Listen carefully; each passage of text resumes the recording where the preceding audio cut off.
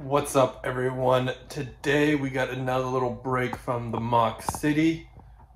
As promised, we're gonna do the little review, the dialed in and deep review of the Home Alone set. Now, I know this set was released last year, but a lot of you had said you would like to see a full review on it, so that's what I'm gonna give you. And then tomorrow we'll come back and we'll do some more on the Mock City.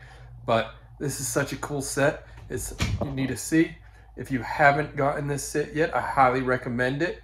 Otherwise, you might miss out before it retires. So let's go ahead and dive right in. The Home Alone Lego set, number 21330, comes with 3,955 pieces, 5 minifigures, including Kevin, his mom, Old Man Marley, Harry, and Marv, and 1 OK vehicle. See what I did there? So not only is this set very large and bulky, but it's so nicely built. So for instance, you have the exterior right here. You have the attic that opens up. You have the second floor that completely opens up, and the main floor that completely opens up. There's a back, we'll get into that, but right now I kind of just want to go, level by level and let y'all take a look at what's inside. So we're going to go ahead and close this and watch what else we can do. Once we close it, we can take off the roof just like a regular modular building. We're going to set that over to the side, and then we can take off the second floor as well. And we can look down into it. We also have this at the back, but again, we'll get to that in a second. So if I open these back up, so that way you can see what's on the inside.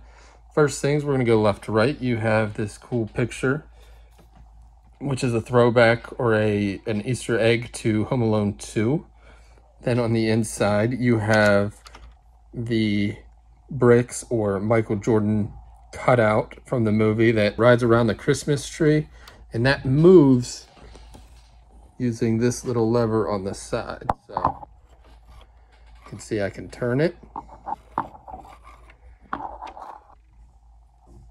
Got a really cool Christmas tree in the back. You got a family portrait, Kevin, his sister, and his mom. Got a beautiful fireplace with Christmas stockings as well. And then you even have the Home Alone Lego box underneath the Christmas tree as a Christmas gift. Very cool. Tons of Easter eggs in that first room alone. If we come over here into the dining room, you'll see we can also move the mannequin head with that same lever that was turning the train set with the Michael Jordan cutout. You have your dining chairs that I need to fix. You've got the macaroni and cheese that Kevin makes right before the house gets broken into in the movie. And even back there in the back corner, you can see he has the fan blowing. That's another Easter egg towards the movie where Kevin sets up the fan to blow all the feathers when they break in. And then if we just open up the front door as well, you could see you have the famous staircase that Kevin sled rides down and out. And I love this little McAllister welcome mat. And also, talking about the staircase, you get a little makeshift sled, which I thought was pretty cool to build. So overall, that's the first floor. Tons of Easter eggs, really cool build. And I love that it's set up like a modular set. So we go ahead and close that, and then we can place our second floor on. And again, like I said, it connects just like a modular set. Gets it locked in. We can pop open the front windows or the front walls.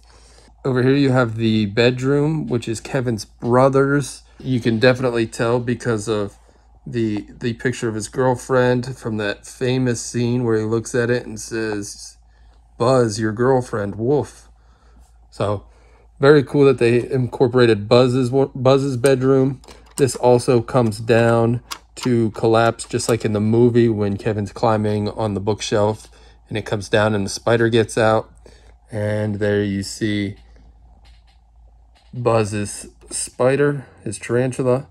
And then also you have some family pictures hanging on the wall coming from downstairs in the staircase. Over here, you have the master bedroom. It's a little small, but you know, you get the big picture with the big bed that Kevin loves to jump on and all of that. You even have his popcorn. Then you have the famous bathroom scene where he's shaving and he screams when he puts on the aftershave. So, very cool second floor. Lots of Easter eggs. Love that. We can go ahead and close this. So once we've added the roof back to the house, again, we can flip it up. And you can see this is where Kevin ends up having to sleep. You have his nice pull-out couch bed. You have this cool gumball machine up here. You got his battle plan, the layout of the house, and then you have a little cobweb over there. And you can see right there, you have the stairs that he climbs up into. So overall, very cool set. Like I said, it comes apart like a modular. The front walls open up, but then there's even more. So let's go ahead and turn this around. So now that we're looking at the back of Kevin's house, you can see you have the zip line from his window all the way down into a tree house, which is Kevin's tree house, like in the movie, like when he's escaping his house before he calls the police from across the street. You get this cool little tree house of Kevin's. Nothing too detailed, but it's definitely a nice touch. But what's cool is the back side of the house also comes off, the roof comes off of that. And inside here you have the pizzas, you have a fridge, which you can open up and you'll see a bunch of stuff just came out. Probably shouldn't have done that, but for the video. On the exterior wall over here, you have the laundry chute that he sets up all his action figures and shoots them down with his BB gun. Very cool touch. In fact, that can open up and then you have stuff in here that falls down, which when I pull this part off, I will show you that as well.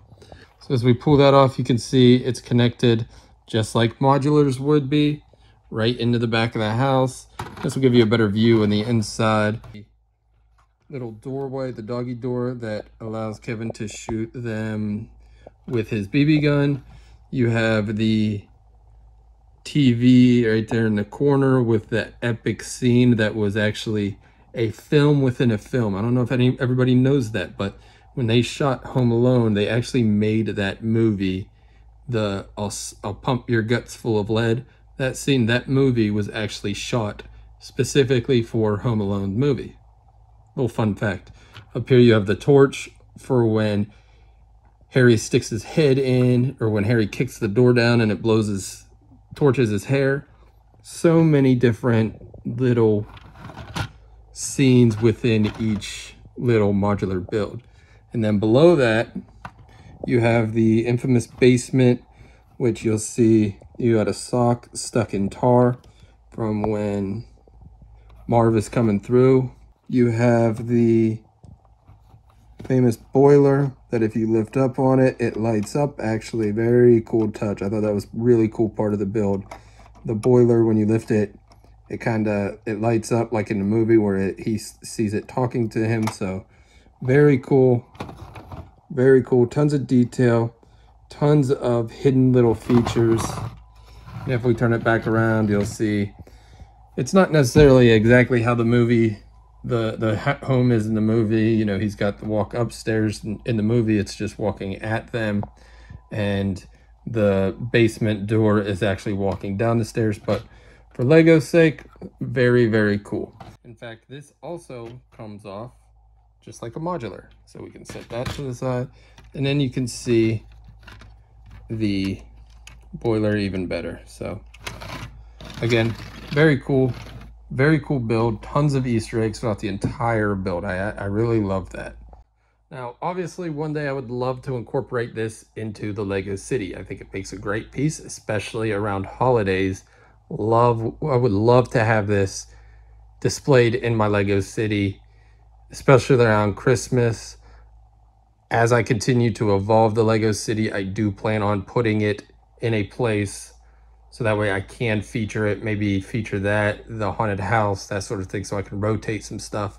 But I don't know, maybe ultimately I'd be able to keep it there for good. So that's the Home Alone Lego house. Let me know what you think of it. If you have it, how did you enjoy the build? What do you think of it? Maybe I missed some of the Easter eggs. I'd love for you to point them out for me.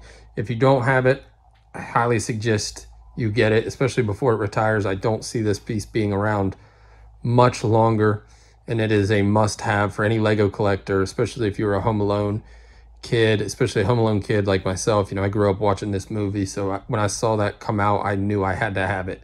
But thanks for watching. Make sure you join us back here again tomorrow when we continue on developing our Lego City. We're going to be putting some cars into it, so make sure you like this video, hit that subscribe button. Thanks for watching. Make sure you come back, and as always, stay creative.